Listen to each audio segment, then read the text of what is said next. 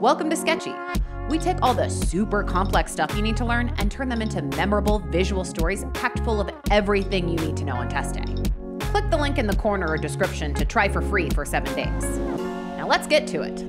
In this mini sketch, we'll talk about the regulation of PFK1 and FBPase1 in more detail.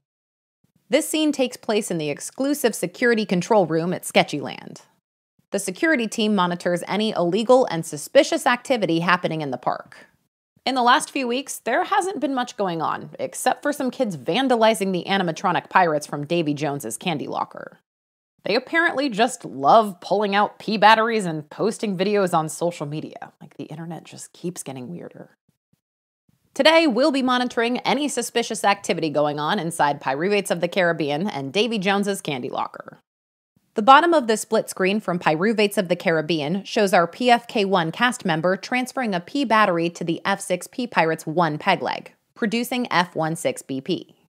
The top of the split screen from Davy Jones's candy locker shows our FBPase1 kid using a water gun to shoot the P battery out of the 1 peg leg of our F16BP Pirate, producing F6P.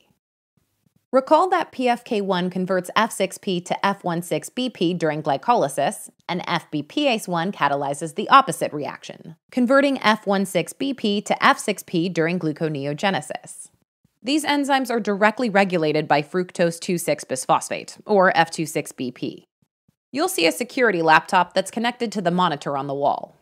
Right next to the laptop is some 2,6-fruit, representing F26BP. The bottom of the screen now says play and the top says stop. That's because F26BP activates PFK1 while it inhibits FBPase1. So how do we make F26BP? Phosphofructokinase 2, or PFK2, transfers a phosphate group from ATP to F6P, producing F26BP. This is represented by the IT guy with a kind button and a number 2 pattern on his shirt inserting a P battery into a laptop. When PFK2 is active, we produce more F26BP, which stimulates glycolysis by activating PFK1. PFK2 can't be active all the time because if that were the case, then glycolysis would continue on until all the glucose is used up. And we wouldn't want that to happen if blood glucose levels are already low. That's where FBPase2 comes into play. FBPase2 keeps PFK2 in check by catalyzing the opposite reaction, converting F26BP to F6P. FBPase2 is represented by the same guy pulling a P battery out of another laptop. You're probably thinking, Ricky, what are you talking about? I thought he was PFK2. Actually, PFK2 and FBPase2 are part of the same bifunctional enzyme. That's why we use the same IT guy. Both FBPase2 and PFK2 can't be active at the same time. When one is active, the other shuts down. Protein kinase A acts like a switch to turn on FBPase2 and turn off PFK2. When protein kinase A is inactive, PFK2 is on while FBPase2 is off by default.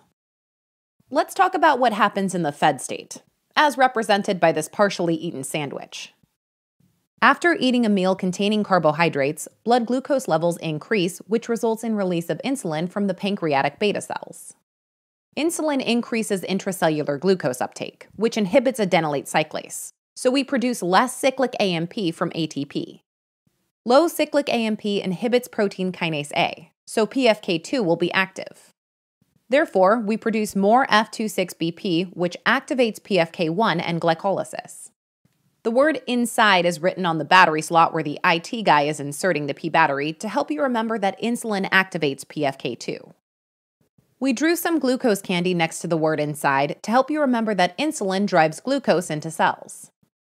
You'll also see an ad for Camp Sketchyland, painting, kites, activities on the floor because cyclic AMP and protein kinase A levels go down after eating. In case you didn't know, the first 3 letters of painting, kites, activities is PKA, short for protein kinase A.